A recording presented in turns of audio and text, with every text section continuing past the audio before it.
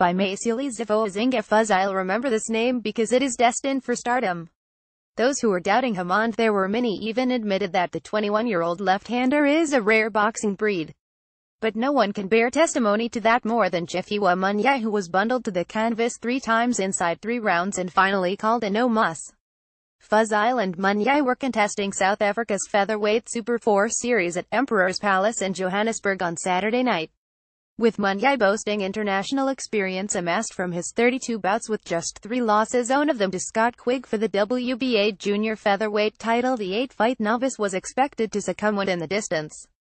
And munyai had in fact predicted it to go like that, dismissing the school-going SA featherweight champion as easy pickings.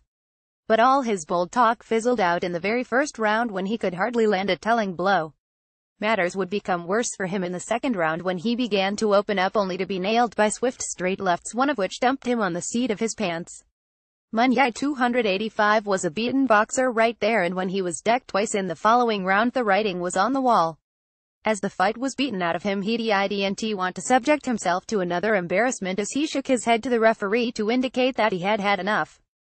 Fuzile, 94 KOs, will move to the finals of the series next February against another youngster, Dlamini, who upset former WBA champion simpiwe vetyeka in another semi-final clash.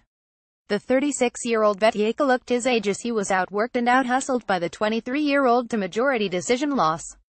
In fact, the judge who saw the fight even was generous to him against a marauding opponent who came to the fight with a modest 9 wins and a single loss.